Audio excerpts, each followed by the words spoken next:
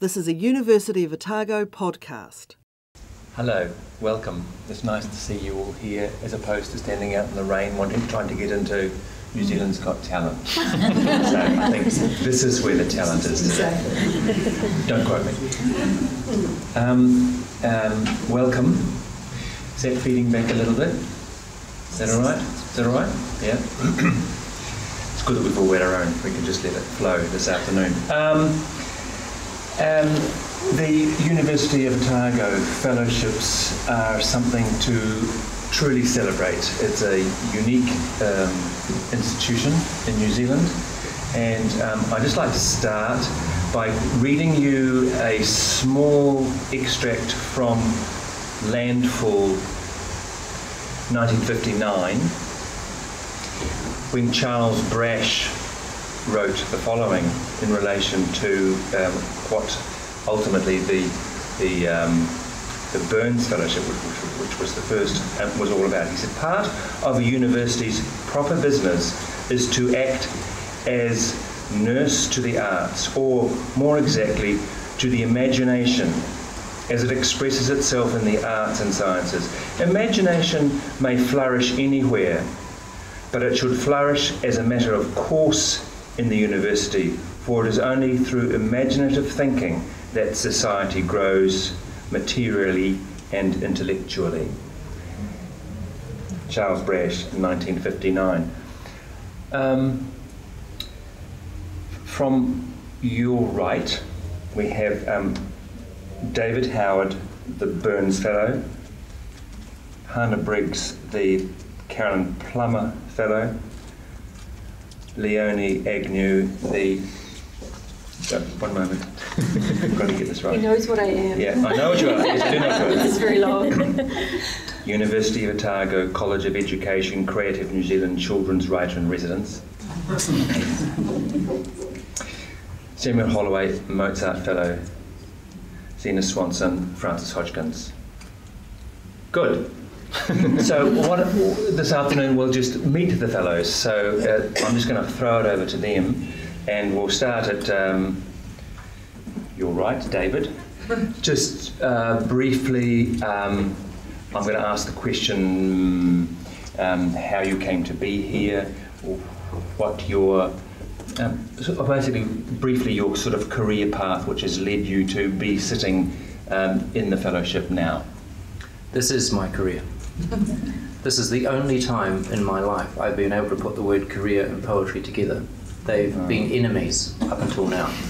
I feel enormously thankful to have received the Burns, and one of the reasons I'm thankful is not that I join a rather forbidding crew like Janet Frame, James K. Baxter, Morris G. It's that I don't have to think about making money for a year. And not having to think about making money for a year in itself lets me open up internally and make connections and attend to other people's work in a way and with an intensity that I can't normally do. Because, like almost everyone in this room, and certainly like my colleagues, a lot of the time I am necessarily, quite appropriately, and not resentfully, chasing enough money to keep the power on, to pay the phone, to make sure that the kids have clothes. Well, designer clothes. They're not going to wear the ones that I buy. And that dissipates my ability to really give my best to the work. And so for most of my life, I have found that my desire to make poems has been shoved into the mornings or the evenings. And that's time normally when most people are attending to their partner and the chores around the house and their children or their parents.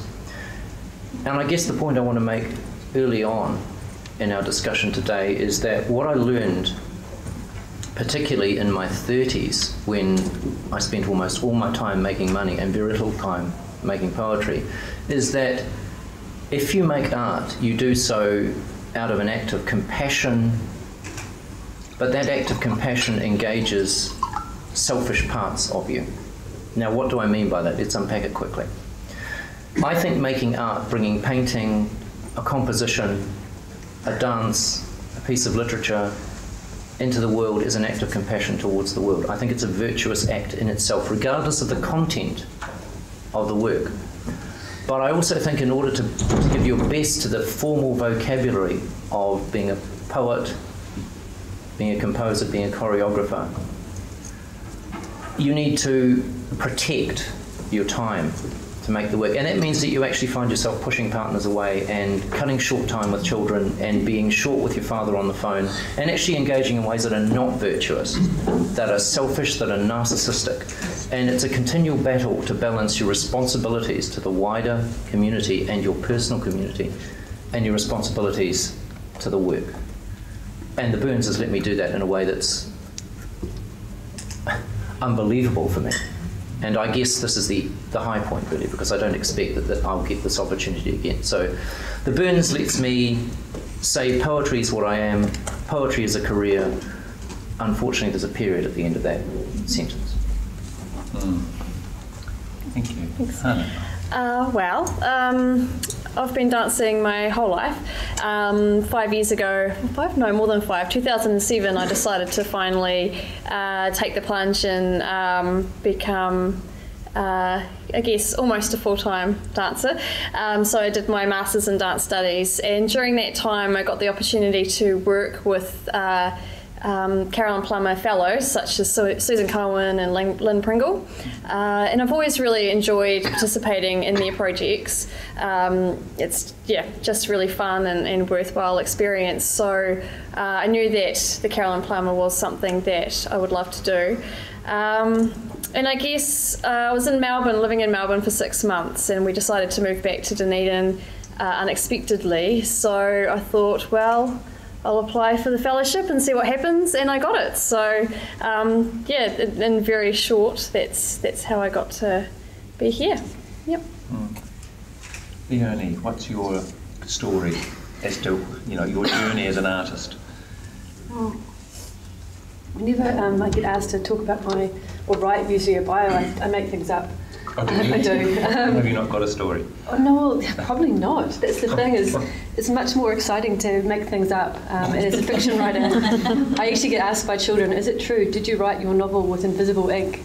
And things like that, which I have actually stated in various places. And they look really disappointed when I tell them the truth. But I will stick with the truth. I've been writing since I was 7. As soon as you can put a sentence together, most writers will tell you that for them is, without trying to sound like it's a big deal, it's just reality. You write because it's something you enjoy doing from a young age, and you just don't stop, and hopefully at some point someone tells you you're good, and even if they don't, you keep doing it. I've been to many different workshops and things along the way, but I would be, goodness me, trying to fix on an exact point to say where things begin is hard, but my background was in advertising and writing television ads and radio, and that certainly was a turning point when you learn how to brainstorm into a 60-second capsule, and it means you cannot look at your creative director and say, sorry, I don't have any ideas. You must say, here's 60 ideas, I hope you like one of them. And it also teaches you the first lesson of writing, which is kill all your little darlings. So that was probably a very important turning point for me, because it taught me to be very particular with my choice of words, and it helped me to start doing proper plots and structures, because I'd been writing all the way through but never ending stories. Then when I was 30, I decided it was time for a change, because if I wanted to do more than writing on weekends, I was going to have to knuckle down and accept that I needed to change my career path. So I am a primary school teacher, not just because of that, but it is a particular career that does work in nicely. I can do relief work, I can do all kinds of different arrangements with teaching, which will work in and around my writing, which has been really good. And basically, the more seriously I took my writing, the more seriously it took me. And basically I always saw this advertised in the NZSA and the weekly newsletters, and I used to think, wouldn't that be nice? And if I ever get to apply for it, it won't be for another 10 years. But I am very much at the start of my career. I've only been published the first time a couple of years ago, and I was lucky enough that it won some awards, which I believe would have helped my application. So last year I thought, what the heck? I'm a finalist, I'll throw my hat in the ring and hope for the best, and the best happened. So here I am, and everything that David said, times two. It's just the opportunity to write and to be taken seriously as a writer is quite weird. I was saying before, I've done interviews and things. It's very strange. It's been brilliant. Thank you. Lovely. Thanks, Leonie. Samuel, your journey as a composer, how's it come about? Well, I started learning the piano at a very young age, but I was pretty hopeless. And I've always been a pretty hopeless performer. And I think that's why I started composing when I was at high school, with the encouragement of some very encouraging teachers. I can't remember why I then went on to study at university. I mean, it seems like such a bizarre decision to make. I have no idea what I was thinking, basically. But, you know, at age 18, you know, we all make funny decisions. So I studied for a while in Auckland, and upon completing my study, I spent some time in Wellington and then returned to Auckland, and I've been teaching for since mid-2008 at Unitec in Auckland. And throughout that time, I have managed to keep working on my practice. And I never thought I would come to Dunedin. I never thought I'd apply for the Mozart Fellowship. I always, I guess, thought that I would move up cities, so I'd move to a bigger one, not a smaller one. Is it a... But that's not a joke. But that was, I just didn't think that's what I would, never crossed my mind that would be the right thing to do. But working in a tertiary institution has some, some great things about it, but some certain demands also. And, well, I mean, working for any large organisation has particular kinds of demands. And I guess I came to a point where I realised that I needed to be spending more time on my writing, and this seemed like the best opportunity to do that, and it does remain the best opportunity if you want to spend a year working on your practice in New Zealand. There's simply, I mean, there's a few other opportunities for composers, but there are certainly not many at all, and this is the the best one. So I decided it was the right time, and I applied, and here I am. Excellent. Zina?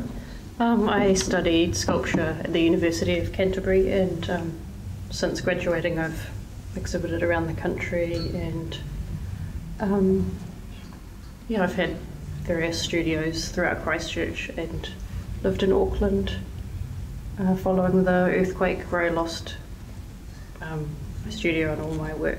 So it's the second time I've actually applied for the fellowship. And yeah. I'd like to ask a question of you all, and that is to do with the creative process itself. For example, where do you start?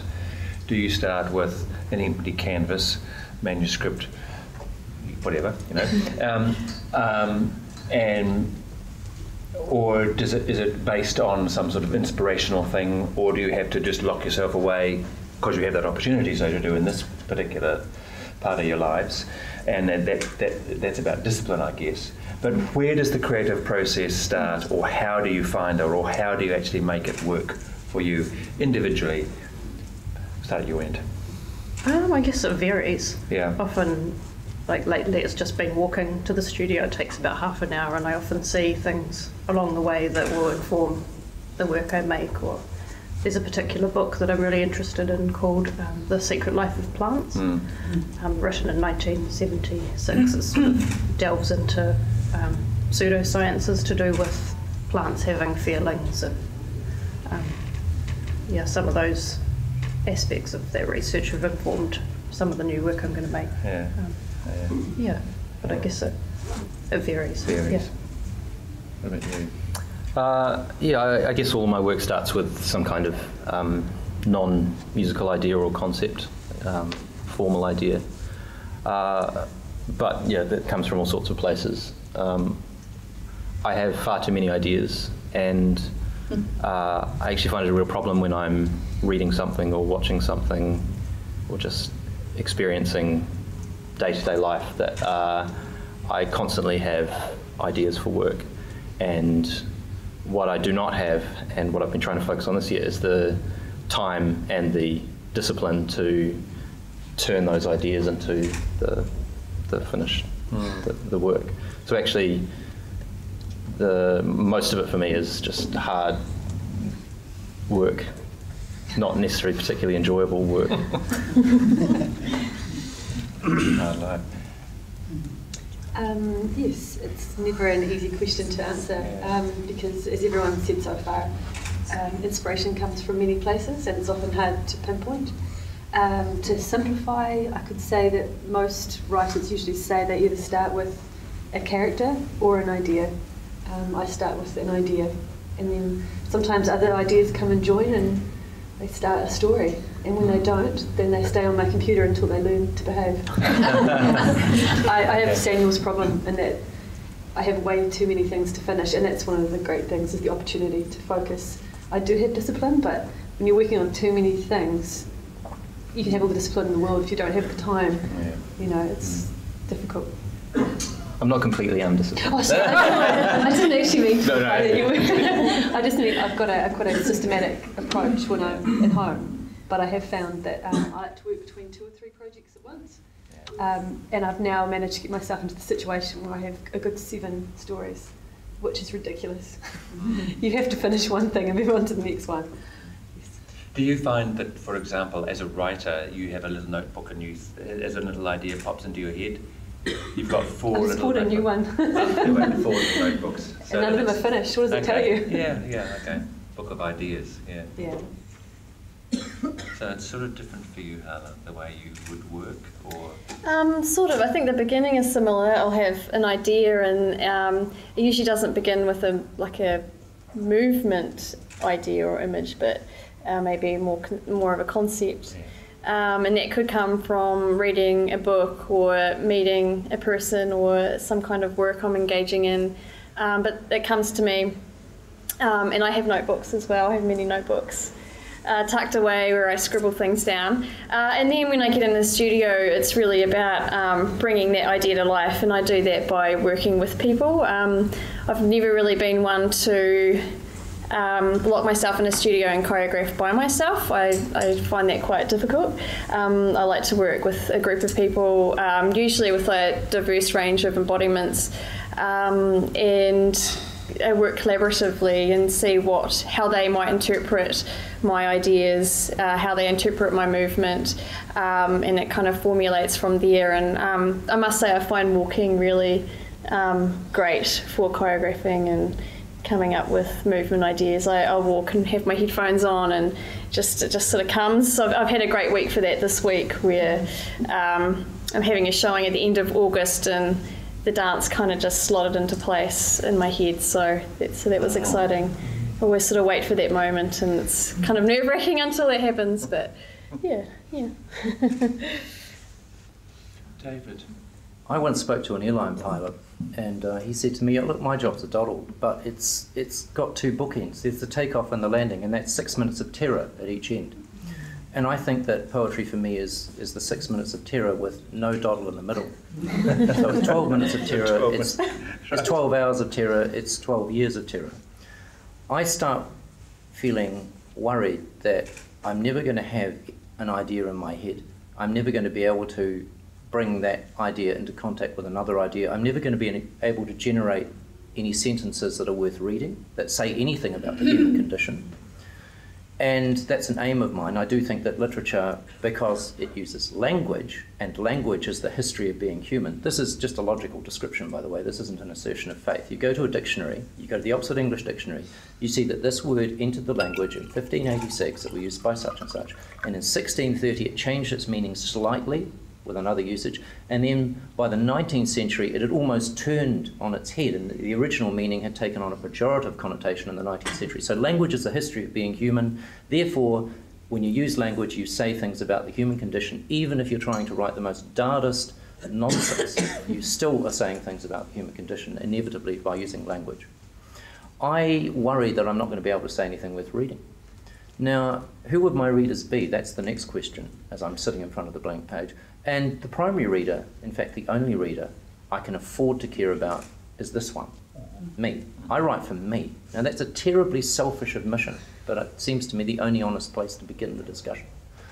I make all the judgments about what stays on the page, and many things don't stay on the page. My first drafts are chaotic, and one of the things I say to my younger colleagues when they're complaining about how hard it is to write anything, I say, look, you just put it all down, no censor in the first draft, you know. Let strange things come together, you know, unwieldy concepts, put them all down, and then you edit. And so my mornings are about the fear of the empty page, and then by lunchtime, it isn't an empty page, but it's full of garbage, actually. And the afternoons largely are about taking the nonsense away so that I can see what can be built on and turned into a piece of work. And that process is repeated over 4 decades, really. I'm quite comfortable with my process, but I hope I'm not smug about my process. I no longer get scared about the chaos, but I do get scared, as I said at the start of this statement, that I'll never actually have an idea anymore. And some days, of course, you think, oh my God, it's happened. I'm really stupid. I can't think of anything. The best thing to do in that situation, and I'm perhaps picking up on my colleagues here, is you get on a bus and you eavesdrop on conversation. Or you go to a cafe and you eavesdrop. In other words, you take yourself out of your own problem and you attach yourself vicariously to other people's problems. And because they're using language, it feeds back and I can build on it. That's good. David, you said there that you write initially for yourself. That's your sort of starting point. Yeah. I'd like to ask you all that question, that your creative process, who do you have in mind? Are you writing for an audience, for yourselves, for your public, and does that affect the way you actually create? Or is it something that changes as you go?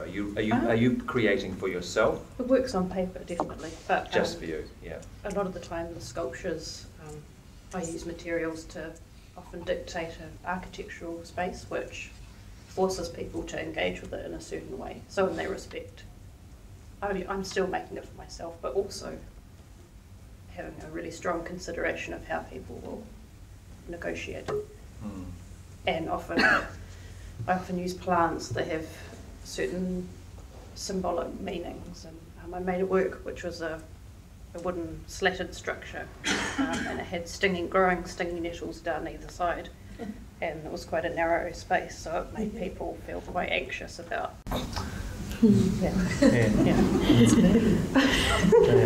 So no one got stung at it. No, okay, good. I did. Yeah. So I remember one Mozart Fellow sitting here saying that he actually didn't care about his audience. He was writing purely for himself, and if they happened to enjoy it, then that was good, but that was not what he was doing it for. Sorry, that was a previous fellow. Who do you write for? Yeah, look, I think it's a difficult question, and I'll probably wish to contradict myself once I've made a statement about this. I suppose I am quite reluctant to make assumptions about how an audience is going to, or how a listener is going to experience my work. So I think I don't wish to be arrogant in making assumptions about how people are going to experience my work. That said, of course, there are certain things you can know a certain amount about how things are going to work. But having to make sense here, aren't I? I mean, when it comes down to it, what matters is the work and the best working out of the ideas to make something that is satisfying in a way for me.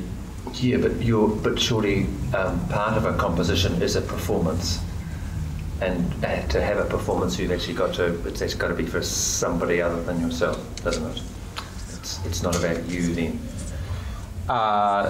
Sure, it's not. I mean, it's not really about me anyway. It can be about you if you want it to be. Don't feel put off. It's nice to have an audience. Yeah. But it's not. I don't. I don't write for an audience. Yeah, I don't write with an audience in mind. Really? Okay. So would you be quite? I mean, does that not? Would become rather dull ultimately, wouldn't it? If you're just writing and writing for the sake of writing and never having the. Isn't music written to be heard? Well, sure. Yeah. Perhaps. Yeah. I mean, I most of my work has a notated element in that, Yeah. and I think there's an argument to be made about how that music exists as notation without it being realised in performance, and that's another argument which I'm not going to try and make now. But I also trust myself in that I feel like I question myself all the time, but I only have myself to.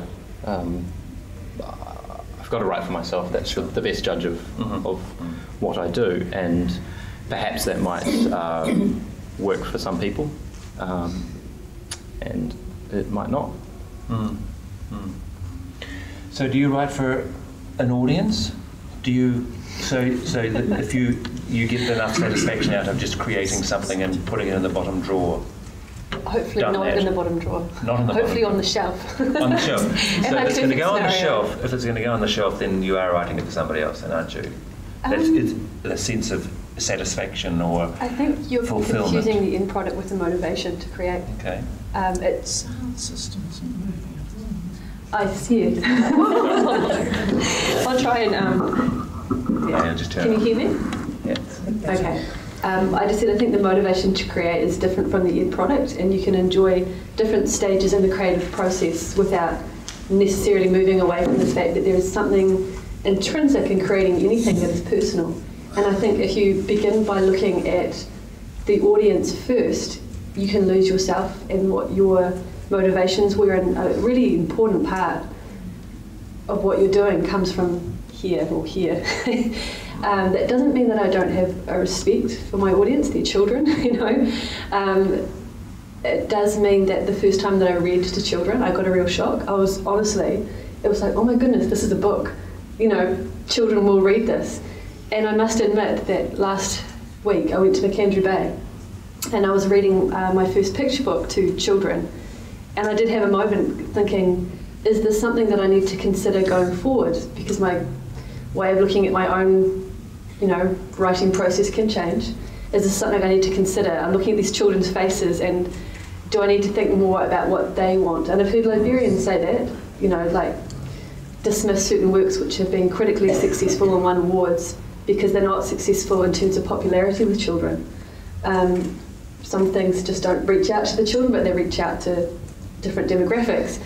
And all I can really say is that I'm open to it. I'm open to the possibility one day of saying, okay, this particular piece, I've kept in mind very clearly a certain 9-year-old girl, and is this going to make her smile?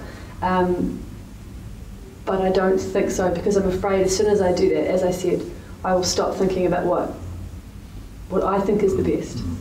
And it's what Samuel said about being your own inner critic. I read a lot of children's books.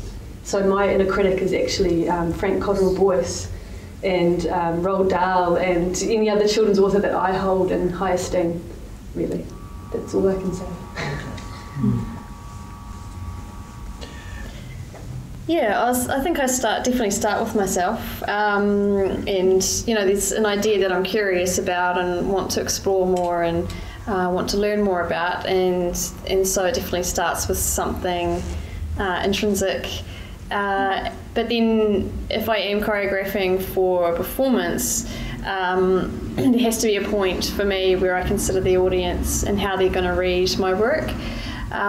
So then I will start making decisions about the choreography that I think will be hopefully more appealing to watch. So that's when the process comes in of editing, deleting, adding things, and really trying to view the work from an audience perspective. Yeah. And if you were working in Australia last year, is that right? Yes. Yeah. Oh. So your audience would have been, if you were doing work for them, it might be different. The end product might be quite different from the audience that you, for the same sort of work that you might be doing here. So taking them into consideration as well. I don't know if I worked in Australia long enough to get that sense, but I would say so. I think it would really depend on, I think you do have to take an audience culture into perspective. I went to one show that was an Israeli group who toured to Melbourne, and I was probably one of the only English-speaking people in the audience, and they, right at the start, they made no apologies that their entire show was predominantly in Hebrew, and to just laugh when everyone else laughed. But it was enjoyable to watch, and they did, in that regard, they did consider their English audience members that continued with their show in the way that they had made it nonetheless. Yep. So you've said that you I hope right to through the whole expand out process. from this self. Yeah. I hope there are concentric circles from each poem. Yeah. But the thing is, I have colleagues whom I admire, but I admire them with a reservation. And Glenn Colquhoun would be one, and I've worked with Glenn, and Glenn stayed at my place, so if Glenn was here, he could argue against me. It works like this. For me, Glenn starts with quite a clear sense of the audience he's trying to reach, and he modulates tone as he's writing to reach that audience. He puts an internal sensor on, and he makes a judgment about who his audience is, and he winds up his poem much as you wind up a pop song. And the thing is, it's a template for making work, and I find that condescending. I can see Glenn getting really angry with me, wanting to hit me. And fair enough, because he's not here to... But I think that's condescending. I'm closer to you, Samuel. It's like, I don't know who the audience is. I don't know what you value. I don't know what your stories are. I do know, logically, that most of you won't enjoy my work. And actually, that's fine. Because you'll go to another author, hopefully, whom you do enjoy. I'm quite relaxed about people picking up a book of mine and going, I don't really get your stuff, and putting it down. And then going to Sam Hunt, to Glenn Colquhoun, to C.K. Stead, to Ian McEwan, to the crime novel, to whatever. I don't see that writing as some kind of Olympic sport where only one person crosses the line first. And in fact, I can prove that. I invite you to go to your bookshelves and see how many authors are there. I bet you there's more than one. So I'm quite comfortable that most people won't like my work. That means it would be foolish for me to try and guess the tastes of those who might. It'd be ridiculous. What a quixotic endeavour, how to tilt at windmills. Surely I can open opportunities for a reader by following my own hunches. And that's actually all integrity is. When people talk about artistic integrity, what they mean is the practitioner follows his or her own hunches. They back themselves. You have to. To thine own self be true. Good. So if that's the sort of starting point, I'd like to explore when a work is finished and how you know when a work is finished. And when you put there you go, it's hard, yeah. But it's easy to know, but it's hard to explain. But do you stop when a work is finished? You know Sometimes I put something down. Yeah. For a while. Because it's not finished. Because it's not finished. Okay. And it needs more work, and I don't know where to take it, but. Usually you know. Usually I know. Okay. Yeah. Do you know when you've finished a work? I guess you can keep pushing an idea though. When I'm working on sculptures, I can come up with one thing and then, end up with screeds and screeds of drawings. Right. With the various ideas that you could do, but then you decide on one. Sadly, I usually know a work's finished because I'm a week or two past the deadline. But luckily, that tends to actually match up when the work is finished. Okay. But yeah, you sort of know. Oh, that's lovely if you do. Do you know when you finished a work? Yeah, but it is difficult to explain because it's like listening. The difference between hitting a glass and hitting a crystal. There's some kind of time there. But I do like putting manuscripts away and coming back to them. So until I can do a full reading where I'm quite happy, even if I'm mistakenly happy, if I feel happy and I can hear that tone that I'm looking for in the language and the flow, that's what I think. Yeah. Yeah, I think for me, I never really feel like a dance is finished. I always, even after a performance, I always think about how I would have done it differently. But I do have to get to a point where I'm satisfied enough with it that I feel like it's okay to put on stage. And you know, so I always have that deadline of this is when the performance is, so we have to get it ready, you know, to feel good about it being on stage. But it never feels finished for me. I would love to continue working on the same work. So is that tinkering, or is that actually developing it further? Sometimes it's tinkering, sometimes it's developing it further, so it'll often completely change. But I don't think I ever really get a chance to do that, or haven't done so far. I feel like I'll do a work and we perform it, and then the next thing comes in. And sometimes it's like a related theme. So in some ways I am developing that particular idea, but just in a different direction. Oh, it's a relationship breakup. The work dumps me. Oh, does it? Yeah, I walk into the office, you know, and the work says, you know, you're a great guy and we've had some nice times together, but, you know, I'm over you. Right? I'm pursuing something else. And it literally walks out on me. And I'm advancing arguments why the work should stay, and it's gone. And then I go around fretting and feeling grumpy and sad. And then I meet someone else. And we're on.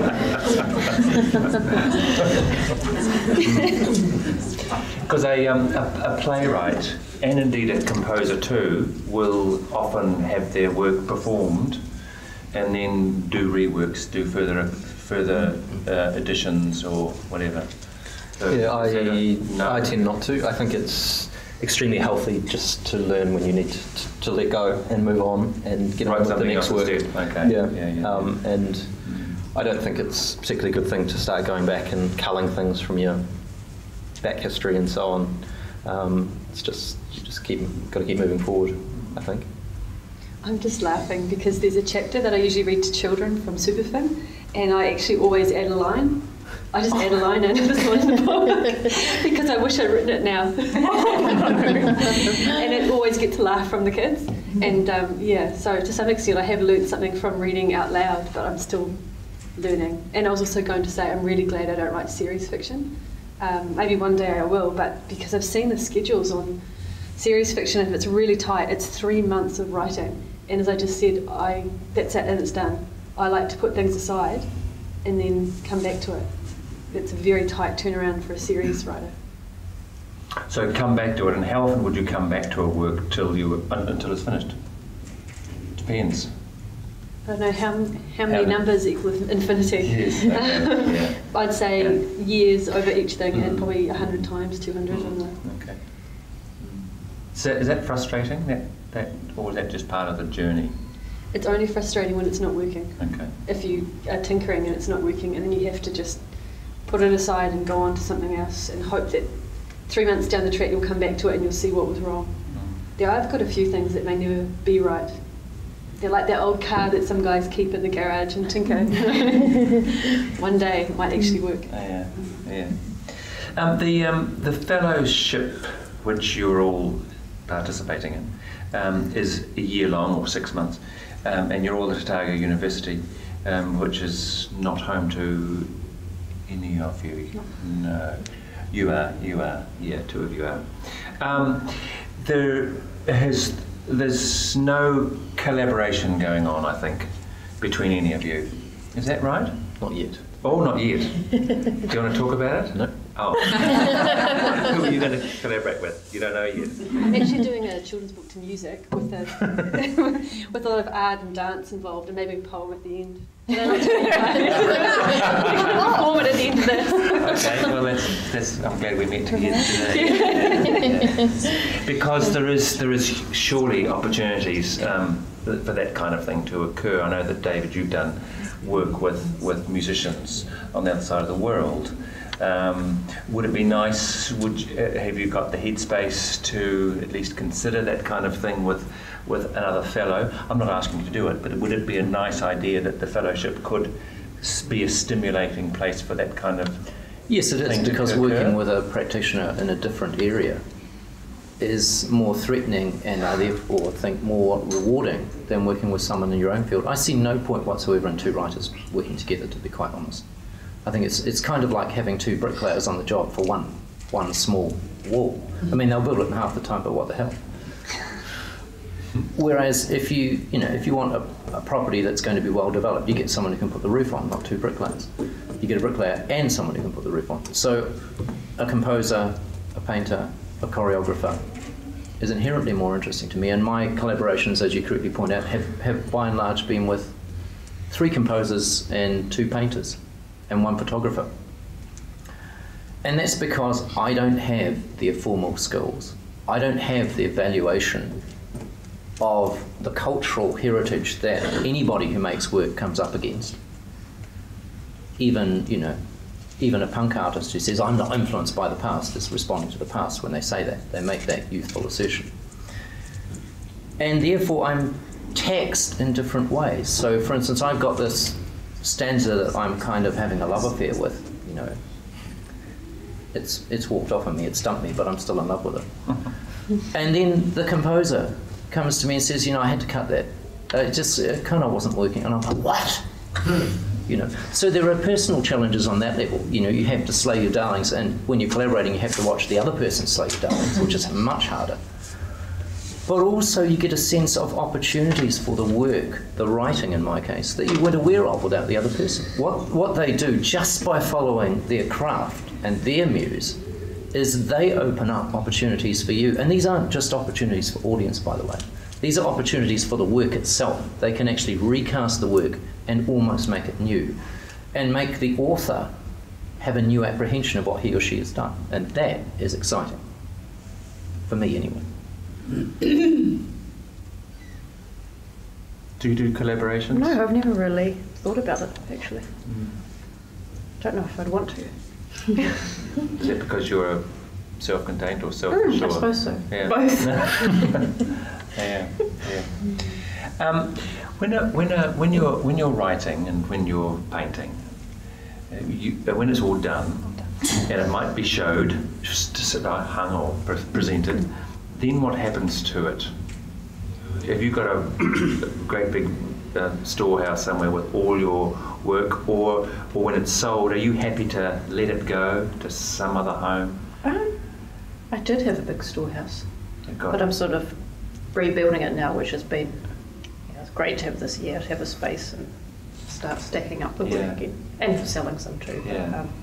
With the installations I make, a lot of the time they're made for a specific space, so they don't really get made again. They get broken apart. And so is that creative process of creating an installation, which requires an emotional attachment, when that's then destroyed or taken apart, what does that do to you? I mean, it's something that you've created that then you've gotten rid of. You don't have any. It's gone. it doesn't No? bother me because I always know that it's for a specific space, and I won't remake it. Okay. Yeah. And what about when you've created something and you sell it? Is that a letting go? Sort of. I am quite bad at holding on to things. Okay. Yeah. But with an author, it's sort of different. You've got the work forever. You've got the record, and if it's successful and it's sold, you've still got the original. I mean, you've still got it in your own ownership as well. Yes, and you tend to license when you do sell things. You don't give away. So when someone buys a painting, my understanding of copyright law is the painter retains the right to the use of the image, but the actual painting is on the wall of Mr. and Mrs. Jones, and they paid for it. And actually, if they feel like cutting it up with a bandsaw, they can.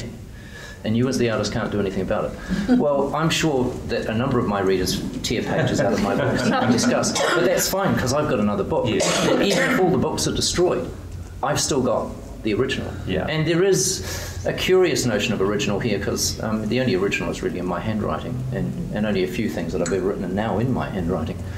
But you're right, I can hang on to it forever. The problem is that actually it's really easy for me to hang on to it forever because no one else is interested anyway. It's not like there are people queuing saying, look, I heard you on the radio and could I have a copy of that poem? That would be great. So, no. Yeah. So it's the same for you, Leonie. Like you've got it forever, and it's you don't lose anything by its success by selling it and giving it away, which others may. No. It's there forever. But once you've created a dance work, it's an ephemeral thing. You might have a recording of it, but surely a live performance is live, and it has some connection with its audience and the now. Once that's happened, it's gone. It's gone. Yeah. Is that a funny thing? It can be it can be quite a funny thing. Usually after a performance, I can feel quite low. Yeah. It's all over. But I also feel like I have to trust my body knowledge, my muscle memory, and that I carry that choreography with me into the next project, and it's going to inform what's to come in the future, and I find that quite exciting. And I also we're getting to enjoy more and more improvised performances, because that's another level of performing a movement in the moment, and then it's gone. It's not something that you can rehearse over and over again over a period of time, but you have this idea and this concept. You come to a show, you perform it, and then it's immediately gone. As soon as you perform it, it's not something that you can easily recreate. So sometimes when you're improvising, you think, oh, that was a great move, and then you try and do it again, you just can't. You just can't. It's gone. So I find that really, really interesting. Yeah. There's a lovely story about Charlie Parker, the jazz saxophonist, and he had admirers amongst musicologists, and in fact a musicologist at one live performance taped it with Parker's consent and then transcribed it and showed it to Parker later on, and Parker said, "Don't be silly, I can't play that." And I understand that, and that's what you're talking about. Yeah. It's like, I can't do that again. That was a one-off. That was the moment of discovery, finding the vocabulary, and it's gone. Yeah. Different in your situation, I guess. You've got the score, but you've also got the live performance and all the recording, so it can sort of live on whenever and however. Yeah, well, musical works are funny things, and that's one of the nice things about music, I think. Great things. Is that there's always all of these gaps that appear in the process. It's always mediated. So I write a piece that's notated, and for that to have a life as a sounding thing, it's got to go via a performer effectively, and it's sort of, again, you have to let go, and it goes through this other person or this other group of people and this other process before it gets realised in sound, and that's that's tough at first, but actually I've come to really like that part of the process. I think it's a really kind of unique aspect of what I do. Can I just ask a stupid question? No. Okay, I'll ask a mildly intelligent one. Thank you. This is the University of Otago. I'm feeling very undergraduate. When you compose, to what extent do you hear the music in your head? Like, can you actually write those chords or notations down? And I've always been curious about that. Is it something where you have to constantly play it out, or can you actually do several minutes worth just in your head? Yeah, no is the short answer. I'm sure some people can just realise things in their head and write them down, but I can't. But nor do I need to create the kind of work that I make. I could have asked it afterwards. No. That's not a very satisfactory answer. No, it's just, I'm not musical, and I thought, how does a composer compose? I guess the other thing to bear in mind is the kind of music that I'm writing. It's often, I'm not thinking in terms of chords and melodies or rhythms. I'm thinking about other kinds of musical parameters. Sure. So I can't realise it in the same way in my head. I Right. can't hear it. There's lots of other things going on in music than chords and melodies and rhythms, right? I think people are struggling with that concept. Would you like to flesh that out just a little bit more? Not particularly.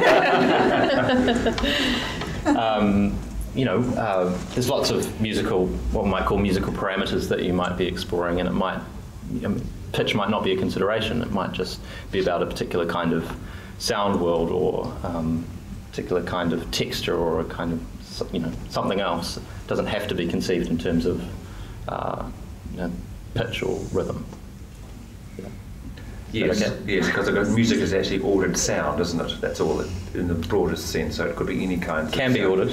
Oh, okay, right. But to be performed, it has to have some kind of a structure to it. Because our group of musicians who you've written something for, there has to be order. Surely you've written something for them to do Well, it's as a ordered in group. the way you've ordered it. Ordered counts, perhaps. Yeah, or noise musicians might disagree with that. It's getting a bit beyond me. I think that's why it's interesting, because everyone does something so different here, and to try and understand the process, I'm sure they could all talk it through until they're blue in the face, and to we some still degree we wouldn't still wouldn't really know, understand. because it's something Yeah. inside. Yeah, that's a... So, yeah. Okay, thank you. Well, let's move on. I'd like to ask you what you're doing at the very moment. What are you creating during this time, or how many bits are you creating during your time here within the fellowship? At the moment, I'm quite obsessed with marble, which is quite expensive. So I've been painting things to look like marble. What else have you been doing with that marble? I was reading, I think it was a picture of Dorian Gray, and there was a phrase in there, marble kisses. And so I thought, doesn't that sound, those two things together as objects, kisses on marble would be quite beautiful. So I have been kissing marble. Okay. How does that feel? I mean, with lipstick on, so you see. I see. Right. Yeah. Okay. Also, I'm in Scape 7 in Christchurch, which is a biennial of art and public space, so I'm working towards quite a big work for that series of works. Yep. Which is very important for Christchurch, isn't it? Especially now. Yeah. Yeah. So give it its mojo back. Yeah. Samuel, what are you doing? Well, I've recently finished a few things. In fact, a piece that I finished a month or so ago, I went to the first rehearsal yesterday, and it will be performed for the first time in Hamilton tomorrow. But that's out of my hands now. I had grand plans to work on some really big pieces this year, make the most of the time to work on some big projects, but I found myself making lots of little things. So there's a few kind of series of work that I'm doing at the moment, both of which are really experimenting with different approaches to notation. So one set of works uses effectively found diagrams from academic texts, which effectively present structures which can then be realised in various ways. And another sort of series that I'm working on are verbal scores, so just use words effectively to communicate with a performer. And it's fascinating to see how hard it is to do that. But it's a great challenge. Leonie, what are you doing? Lots of things. Lots of things. Well, I'm leaving tomorrow, so the last 6 months I have finished one manuscript, which is about 40,000 words, and just last week I got some positive feedback from Penguin, which is sounding Wow. good. But Good.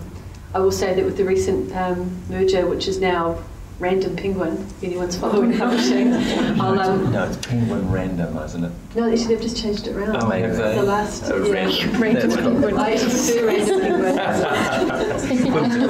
Publishers. More whimsical. Yeah. I'll hold my breath because I know enough about the process to say until it's physically in your hand, don't count those chickens. Also, there's the piece that I put in as a proposal that I've been working on, and that's for the term YA means young adult. I tend to say YA, and people look at me and go, what? And that I've been fine-tuning that. That is about a girl living in a small town who discovers a travelling library, and on it she realises that all the books are actually true stories of the people living in her town, and it's what she chooses to do with that information. And of course some things go well for her and some things do not. I'm the one that I've just completed, that was about a boy who believes that the god Tane might be real, and about how he tries to curry favour with the guardian of the forest and for what purposes. I finished a picture book manuscript, started and finished, which is based on the Winter Gardens and the idea that a gardener lost first prize in the Ellerslie show, and out of revenge he's crossbreeding dangerous plants. Like lily pads that spray with skunk DNA, things like that, you see. And there are many other projects that I'm working on, but we don't have the time. I've been doing a range of creative movement classes, and the participants range from support workers, people with disabilities, and just general members of the community who want to join in. And they have been a lot of fun, just tremendous amounts of fun. I conducted some interviews with support workers, which I transcribed into writing, and there's 5 of us who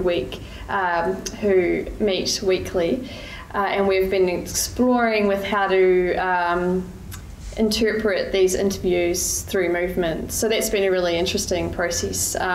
Some of the things we've been doing is I'll print out the interview and just chop it up and spread the interview quotes out, and we will just spontaneously pick one up and then move at the first thing that comes to our head, put it down, pick another one up, move, pick another one up, move, and that's evolved into collecting 4 or 5 quotes, going to a space and creating a spontaneous composition, and then letting it go, and then so that's one way I've been looking at it. Another way is creating solos, so sort of taking a small story out of one interview and getting the dancers to highlight bits, think about what memories come up for them when they read the story, what jumps out of them, what are the themes that come up, and finding ways of creating their own solo around that. So that's been really, really fun. Yeah. I've been working on 3 projects. I'd like to deal with 2 of them in this discussion. They're both long poems. They were conceived as long poems. The challenges of long poem are quite different to the challenges of lyric, it seems to me. In a long poem, this practitioner at least needs an advanced lineup of characters. I mean, new characters may come in, but I've got a core set of characters before I know anything about them. I've got a location, I've got a time.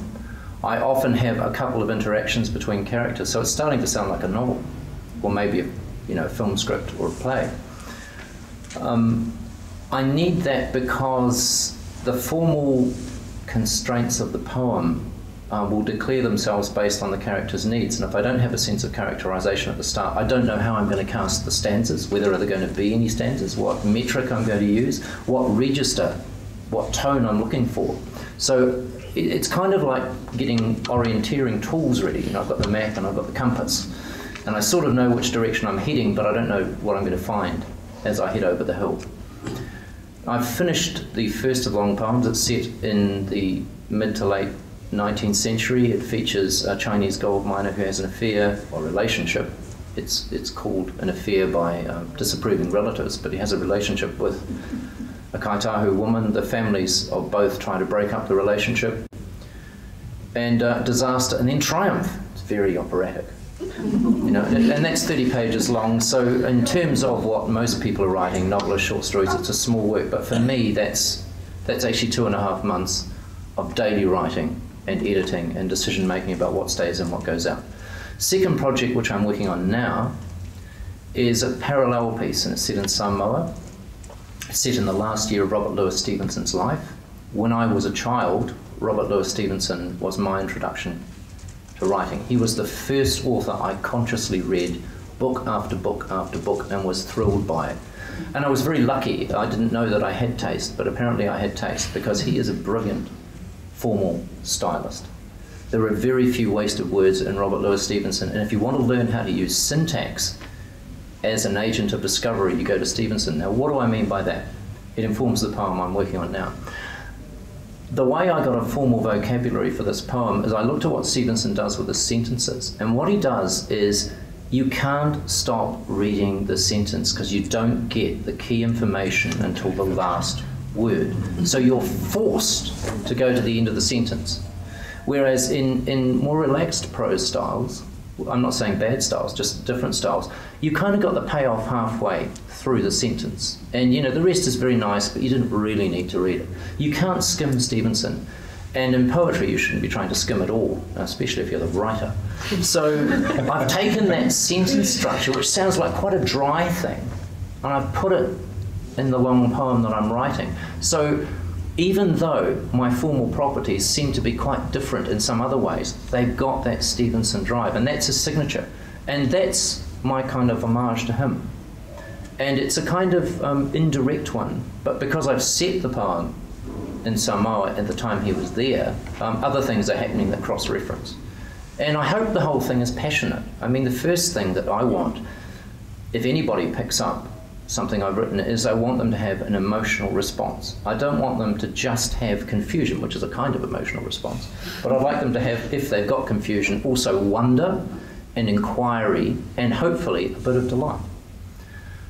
The third project very quickly is finished, and it was a straight piece of archaeology. I've been working for 8 years on the collected poems of Ian Leonie. That's done. And the first month of the fellowship let me put the apparatus in place. And that was a check the footnotes, make sure that quotation's accurate. Is that date right? Was he really in that place? Did you transcribe that poem correctly? So that was quite mechanical, but it was really useful to me in finding my way into the fellowship. Because one of the things that worried me after the initial delight of knowing I got the fellowship, one of the things that worried me is there were so many heavyweights who'd had it before that I thought I might just gum up, I might actually just be stuck, terrified by what's come before. And having something I knew I could do that was paint by numbers actually helped build my confidence. And so by the second month, when I got that nailed, I felt, more comfortable. I was kind of wandering into the office as if I'd always had this office. I'd always had this opportunity, and it helped start the two long poems. Lovely. One really interesting thing about the fellowships, I think, is that there's no expectation, there's no insistence that any of you actually produce anything. You're allowed, you can do what you like within the fellowship. I'm planning to destroy everything before. No. You don't have to actually produce something specific. I have a show at the Hocken, but I don't know if I have to. It's not compulsory. I don't think you have to do anything. I don't think so. Most of the fellows most of the Carolyn Plummer Fellows seem to have some kind of outcome, but I have talked to other past fellows about letting go of the pressure of producing something, because that's something I was really stressed about, and then I realised that actually, particularly in community dance, it's the process that's really important. So let go of that. Yeah. I did have a guy who's an accountant say to me, "So is the taxpayer paying for this?" And I said, "Do we really need more roads?" We agreed to disagree, but I think that's one of the cool things about it. That's obviously an understanding of, I guess, the creative process. Is that, as you asked, when do you know if it's finished? I mean, it'd be terrible if I had to send something to a publisher just because I'd finished a 6-month stint, not because it was ready. But can I just say something else? When you asked earlier about what we were working on, I was wondering about the other people that aren't from Dunedin and whether they found their experience of the city to have in any way influenced. Because for me, this is such a different city to anywhere I've lived. And I found the atmosphere, it's a stunning city, and the history and the architecture and everything, it's seeping in so many different ways to my stories. In fact, I just finished the first draft of, began it and finished it here, which I had no intention of writing, and it came from, it's a Dunedin story. I hope it gets published, it might not. But yeah, I owe it to my time here. I would not have written it anywhere else. Oh, that's interesting. So your creative process has been stimulated because of being in this town? Yeah, for me. Anybody? I guess what I said before about the walk to the studio. Yeah. And also it's nice to be surrounded by lots of amazing buildings again. Oh yeah, of course, from Christchurch. Yeah. And having a studio space, which I haven't had for a long time. Yeah. So different to Auckland. Like, I don't want to bag Auckland, okay? Auckland's got a lot of good things, but you know, it's compact, it's got this amazing forest right through the centre. The architecture, even though we have villas in Auckland, they're so unique. Like, I see features in these individual buildings which I've never seen before. Sometimes it's this particular stained glass window or the way a turret's been formed. And then there's the atmosphere between the ocean, the hills. You get these rolling mists, and when the sun hits it and it turns gold, it's quite incredible. The bird life, just yesterday I went for a walk and it's all tuis and bellbirds and giant wood pigeons in your city. Yeah. So I'm just saying, atmospherically it's strong. No, that's nice. That's nice to hear that, isn't it? I live in Purukanui, so I've been there for 10 years, and I think I have a strong delight and attachment to the place. But what the Burns gives me in terms of geography is an office where I can close the door in good conscience. And for most of the last 5 years, I've actually shared the smallest room of the house, barring the toilet, with 2 teenage girls who have their computers set up alongside mine. And on each of their computers, there's Skype, so they can talk to the boyfriend, and there's the email open, and there's possibly another page that they're looking at that's supposed to be homework, but they haven't done anything for 15 minutes. And then one of them will discover some film star and she'll trade impressions and go, yeah, he's pretty hot. And I'm trying to kind of eavesdrop on anything that I should know about as a parent, but also do my work. So I've got an office now, and I say hello to my departmental people, and they're pursuing their teaching and research programs as they should, and with diligence and with joy. And I feel I'm in a good supported space, and then I close the door. And I guess the only obligation I feel in terms of not having an obligation to make work is I feel an obligation to the people who applied for the fellowship and didn't get it. Yeah. And I think actually it would be insulting if I just kind of sat there and you know, twiddled my thumbs and picked my nose and you know, wrote emails. So what I've done is, of course, make work. Also, I've got to do something all day. I'd like to open it to the floor if anybody would have any questions to any of our fellows. Now, that's not a sexist word, fellows, is it? I've got a general question, and that relates to the discussion about the creative process.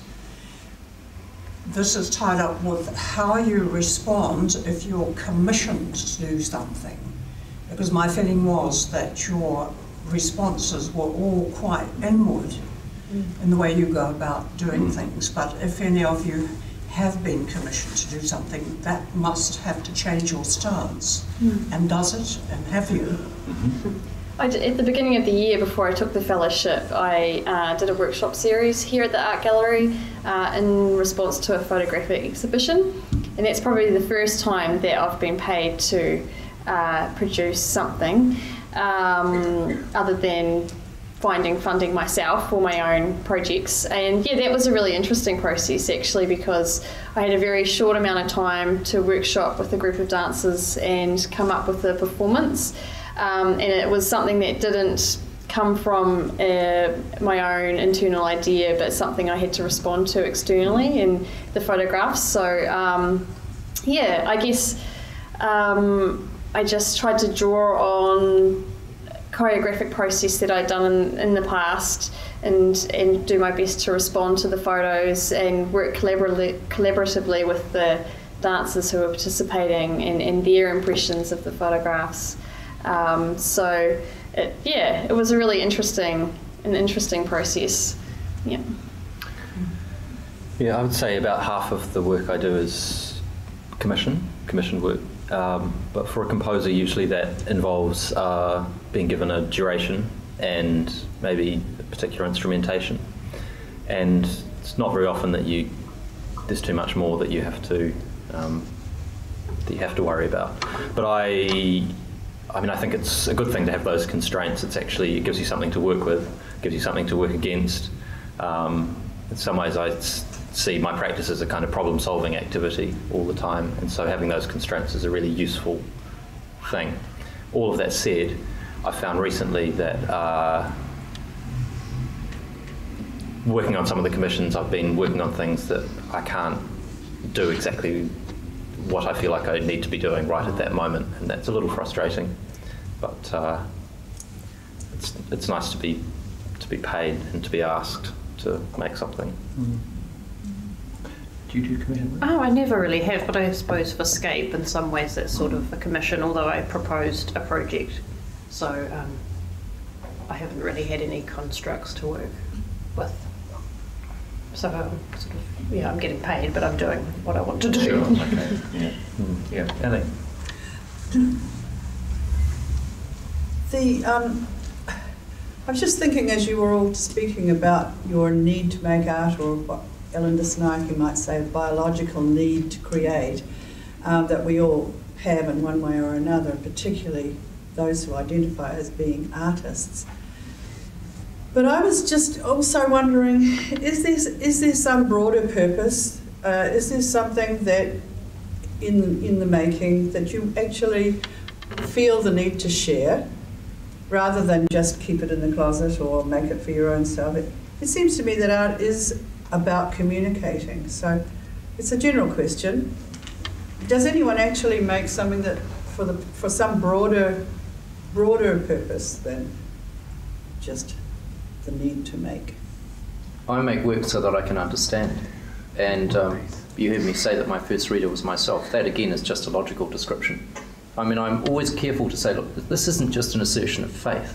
This is actually just a logical necessity. I am the first auditor. So everything is filtered through me necessarily. And the work will exhibit, in some sense, the weaknesses of perception that I have. But it is in the nature of language that it will extend beyond my personal perception. You know, in a sense, the work is much bigger than the person who makes it, if it's successful in any way. And in that sense, it's social. And it assumes in the making that other people will be able to attach themselves to it for their own purposes that actually the maker doesn't have to approve of or know about, so that he can give assent or deny it. As T.S. Eliot said, you know, when he read poems for recordings, he said, well, that was one way of reading it. That's a way that I heard it as the maker, but actually there are other legitimate ways of reading it. That doesn't mean that you can construct multiple readings that are all accurate from a text. I mean, some readings will be demonstrably wrong, which is of course what some of my colleagues have to demonstrate to first years. But there are a number of readings that are demonstrably okay. Okay is weak, but it's social. It's up for discussion. But I guess this idea of a broader purpose, or something that you know, a reason for making that involves wanting to convey an idea or share something for others, or for the greater purpose of the planet, perhaps. I think I do that.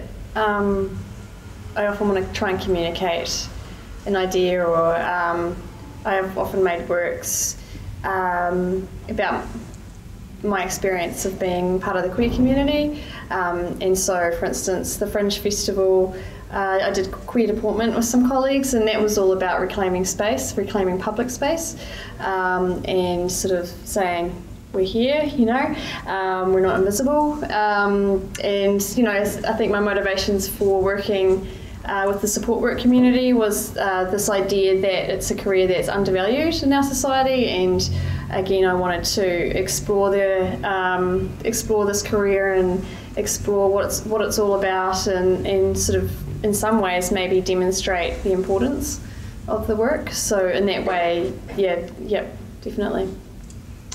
I was just thinking a few things.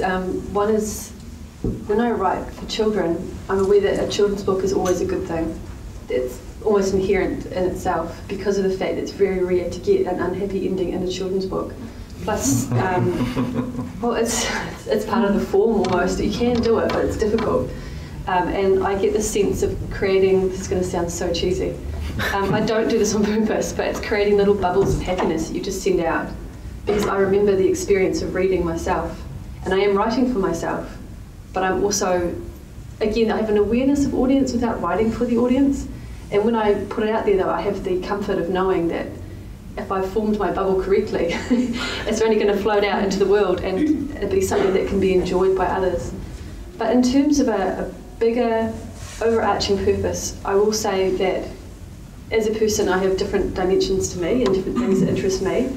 Something that I recently completed, the Dear Tāne one, does pull in issues like Treaty of Waitangi, but I did not sit down to do that. And I really feel strongly that no creative person has an actual responsibility as such to do so. I think that because you cannot determine where the creative process begins, and once you start, if you start on a topic or an issue, you might create something that's very intelligent, but will you touch someone here? If you know what I mean. And so if what you're writing comes from here and it happens to embrace issues which will make the world a better place, that's fantastic. Having said that, I just recently read an article by Nandy Hager in which she was encouraging other writers to be more socially conscious. And I did think, in 20 years, I've had more life experience, will I have a different view? So ask me in 20 years. Thank you. Questions? Yes. I had a question for Leonie about the Dunedin story. I was wondering what elements in it make it something that you couldn't have written anywhere else. Okay. I don't like to talk about the story in too much detail because it is still new, and this is a hard thing to explain, but until something is fully formed in my mind, I've done thorough rewrites, so I won't have the ownership over it. And once I've got that, then I can discuss it like it's objective and away from me. But it's set in the Dunedin Botanical Gardens, right down to the details of some of the trees. So simply within that physical context. Again, I'll say something cheesy. And that is that I've got a real sense of possibility inside the garden. There is something that I tried to put my finger on. All I can say, it's a place where I feel that something impossible might meet me around the corner of the bend. And when I try to find out what that is, I've literally sat there in those gardens waiting for a story and going over and over my notes. It took me a couple of months because I thought maybe I won't find it here. And in the end, it was different aspects that all joined together, and it just turned out that I had the perfect setting. And that was it. It was the gardens. But when I said it comes in on many, nuanced levels, I'm a big fan of atmosphere. It just kind of soaks in. So I really think that it'd be hard to pinpoint in other stories outside of that one, which is clearly set in Dunedin, right down to the weather. The weather's good here. I don't know if people are complaining it's cold, but it's great. Like I said, the architecture.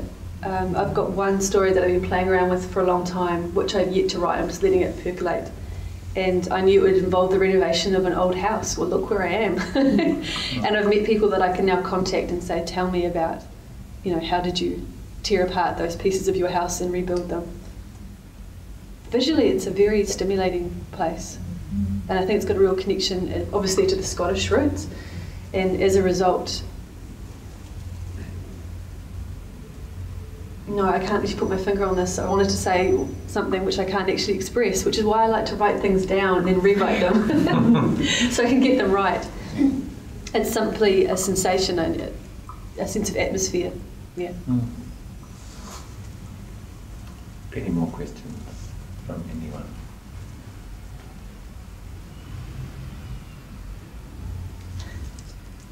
If not, oh yes. Just a broad question to all the fellows. In what way do you think this time here in the fellowship will change things forward? What difference will it have made, do you think, moving forward? To the world. To them as Yes. as artists. Yes, as artists. Do you want to start? I hope that it opens up more possibilities for me, opens some doors perhaps into more fellowships or scholarships, but also just the opportunity to have that time to explore my creative process more and have the time to really delve deeply into what I love doing, and often I find I'm having to work full-time and dance around the edges, so having the space to be able to dance full-time I think will really help me consolidate my skills and my process as a dancer. Yeah. Samuel challenged me to use the term whack jobs. And here's my last opportunity. So I think that the people that by and large make decisions for most of the population are whack jobs. Okay? They value money and trade above emotional and intellectual well-being. The arts, it seems to me, have an inherently political dimension which has nothing to do with preaching, and it has nothing to do with activism. The arts are active and they promote a sense of person. Now, I don't think you can write for the people, by the way. I'm not about producing propaganda, but I'm always writing for the person. That means the individuated, to borrow a term from Jung, person. The person who is trying to develop their sense of what it is to be in the world.